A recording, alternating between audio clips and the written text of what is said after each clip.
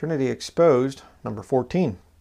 In the beginning was the Word, capital W. It's a title for Jesus Christ. Lowercase w is the written word, or the spoken word. All right? There are 7 references to the capital W, manifest word of God, in your King James Bible. And it's interesting because the NIV, I did a video many years ago about how the NIV removes one of the references to the capital W word of God. And they do it to 2 other unique titles of Jesus Christ. Where it's 777 in the King James, the NIV removes one of each, and so it brings it down to 666. You can watch that video if you're interested. But it says here, John chapter 1, we're going to go over the 7 references to the capital Word of God. And we're going to see again, the Word is Jesus Christ, and He's called God. And in context, it's God the Father. Let's look at this. John chapter 1, verse 1.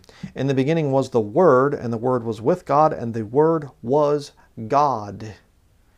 The same was in the beginning with God. All things were made by Him, and without Him was not anything made that was made. In Him was life, and the life was the light of men. And the light shineth in darkness, and the darkness comprehended it not. There was a man sent from God, whose name was John. The same came for a witness to bear witness of the light, that all men through him might believe. He was not that light, but was sent to bear witness of that light. That was the true light, which lighteth every man that cometh into the world. He was in the world, and the world was made by him, and the world knew him not. If you saw one of the other Trinity Exposed Trinity Exposed videos that I did, the Bible talks about in Romans chapter 1 how that they glorified Him not as God. You know, speaking about Jesus Christ, when they knew God, they glorified Him not as God. See, people can come out and they can say, well, Jesus is God, but He's not God the Father. You say, well, then He's a separate God. No, they're one and the same God. Well, if they're one and the same, then He has to be the same as God the Father. No, they're 2 separate gods. But they're not 2 separate gods. They're 2 separate persons, but they're just one and the same God. Even though the word persons never appears in relation to the Godhead, neither does God the Son. Jesus is never called a God that's separate from God the Father. People are weird. John chapter 1, verse 11. He came unto His own, and His own received Him not. But as many as received Him, to them gave He power to become the sons of God, even to them that believe on His name, which were born not of blood, nor of the will of the flesh, nor of the will of the man, but of God. Nor of the will of man, but of God. And the Word was made flesh, and dwelt among us, and we beheld His glory, the glory as of the only begotten of the Father, full of grace and truth. Jesus came from the Father, absolutely. But they're not 2 separate gods. How do you know? Verse 14, and the Word was made flesh and dwelt among us, and we beheld His glory. Okay? It's talking about Jesus Christ. Verse 1, John chapter 1, verse 1. The Word was with God, and the Word was God. Now, it wouldn't make any sense if you say, well, see, Jesus is God the Son. Okay, then why does it say in verse 1 there, the Word was with God? If He is God the Son, then why would you need to say He's with God? He's with God the Father, and the Word was God. He is God the Father. Do you understand? Jesus, the body. God the Father, the soul. Holy Ghost, the Spirit. These 3 are one. So simple, if you believe the Bible. 1 John chapter 1, start out here, it says, 1 John chapter 1, verse 1. That which was from the beginning, which we have heard, which we have seen with our eyes, which we have looked upon, and our hands have handled of the word of life. Who is John writing about? Jesus. Verse 2. For the life was manifested, and we have seen it, and bear witness, and show unto you that eternal life, which was with the Father, and was manifested unto us. Why was it with the Father? Well, because the Father is inside of Jesus. They can separate, certainly. You see that throughout Scripture. Oneness, Pentecostalism, or modalism, they teach that Jesus is just one, and He kind of shapeshifts or something like that. Well, that's false. That's not true.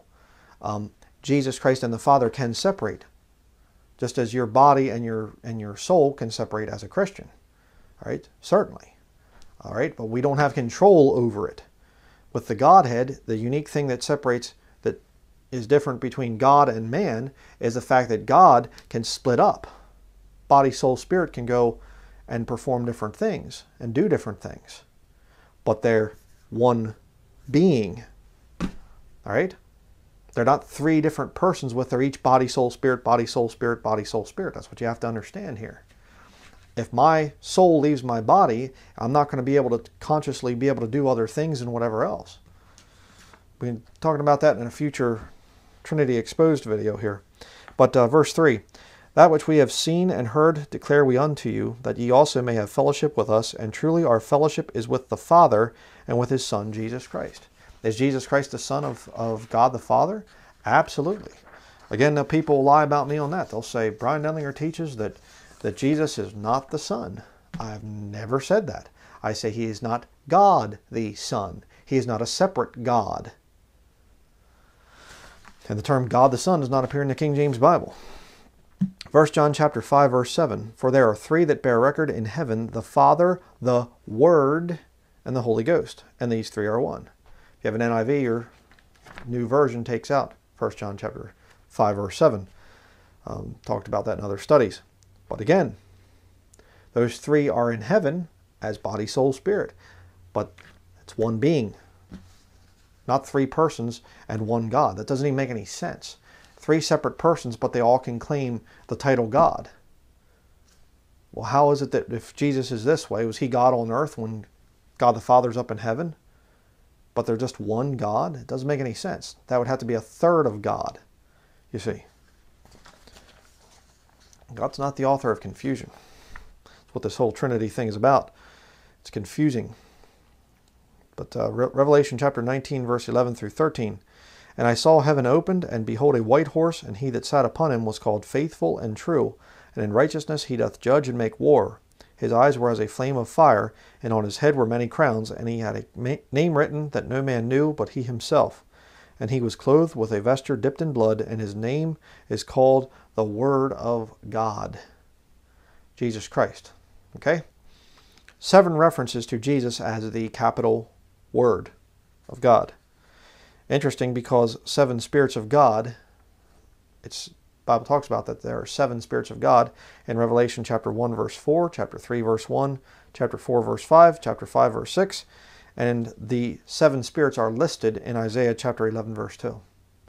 So God has a thing for the number 7. That's why there are 7 references to Jesus Christ, the Word of God. And the Word is God. The Word was God, it says in John chapter 1 verse 1. So if you are being led to believe that Jesus Christ and God the Father are somehow 2 separate beings doing their own things and whatever else, each can claim the title God, but not fully, because it's insanity. You've been lied to if you believe in the Trinity.